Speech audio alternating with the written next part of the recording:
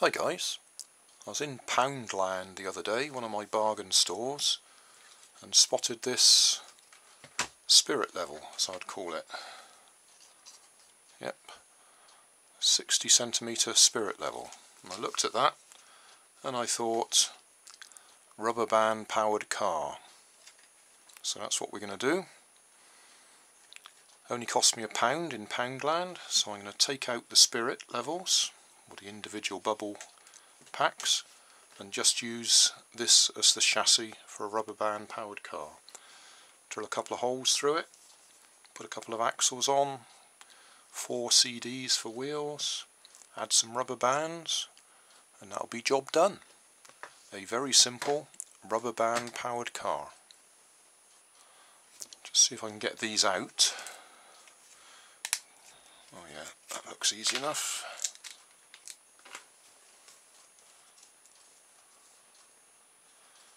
At least that one was.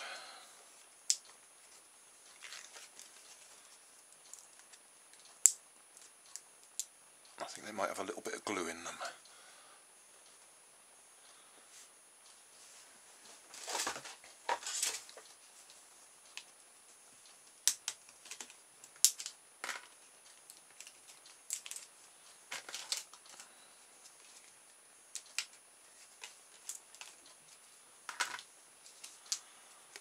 Sure, I can find some use for them at some time.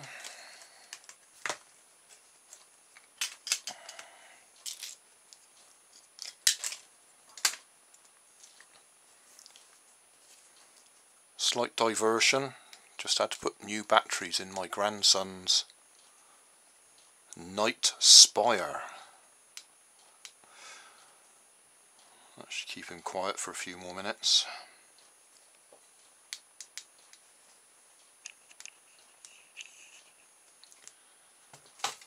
Tidy up a little bit.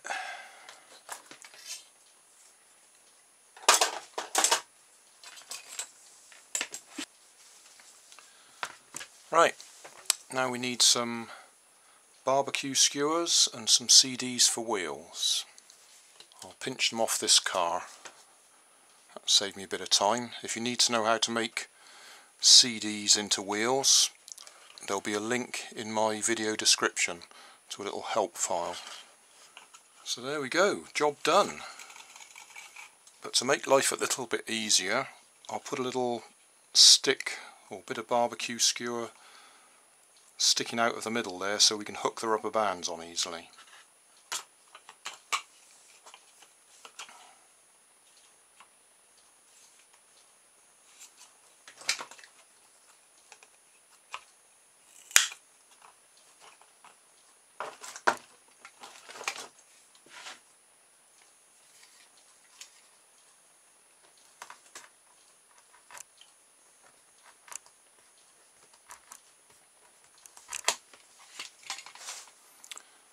Just a little piece that long, and I'll hot glue it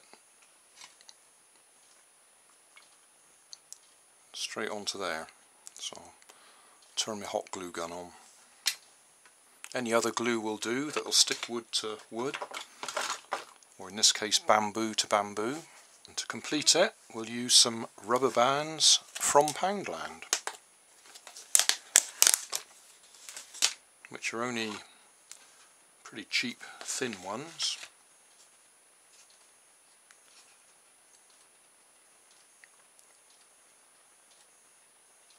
Push it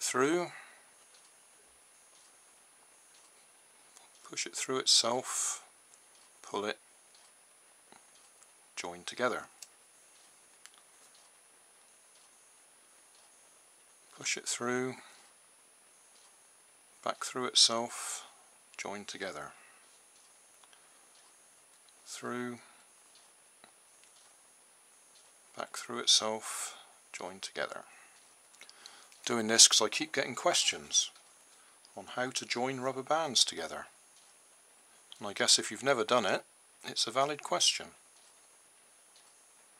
Some of these rubber bands look a bit dry. I think they may break before we use them.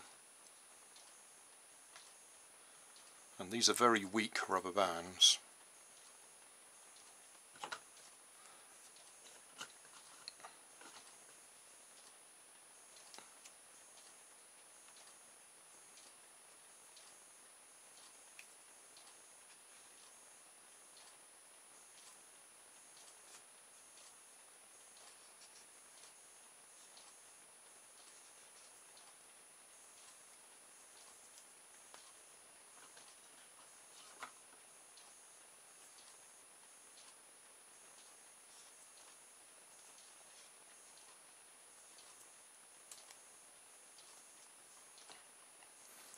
That should be enough.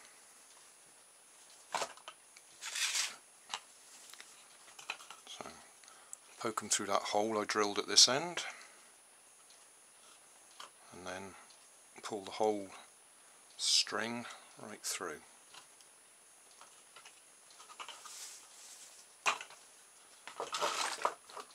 And then when we want to use it, hope you can see that hook there. Ooh, just a little peg, hook the rubber band over it and wind it up. Make sure the rubber bands don't touch the sides of the car, or that will slow it down.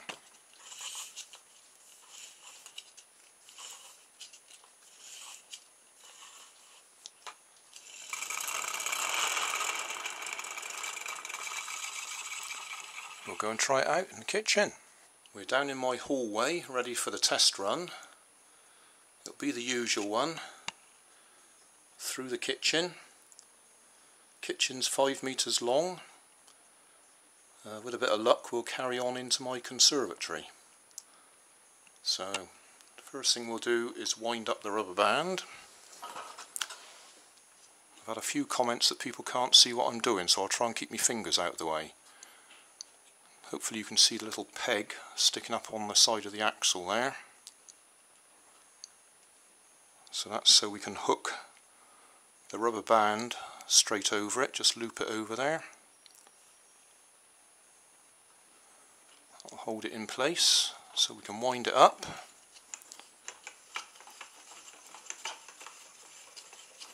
When you wind it up, make sure it doesn't rub against the sides of the bodywork, because that will actually slow it down or may even stop it working.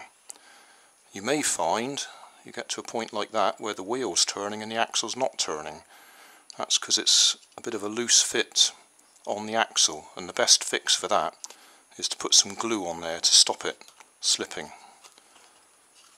If I turn them both at the same time, we've probably got just enough grip. But that's probably enough anyway. They're pretty lightweight rubber bands.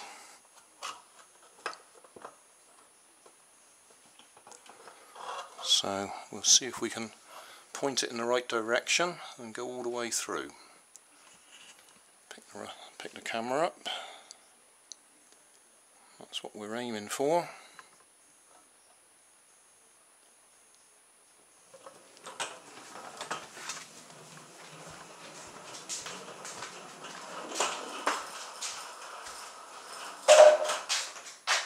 Oh, there we go. That was the length of the kitchen, 5 metres, plus a bit more, probably another 3 metres thereabouts. So we've done 8 metres quite easily. Still got some rubber band left on the back axle, and we don't know how far it would have freewheeled anyway. It's a relatively heavy body, so once it's built up momentum it'll probably keep going for quite a distance. So there we go, a Poundland rubber band powered car, made entirely from items from Poundland. Well, apart from the bottle tops, although I expect I could have bought my milk there and got the bottle tops off of them. Job done.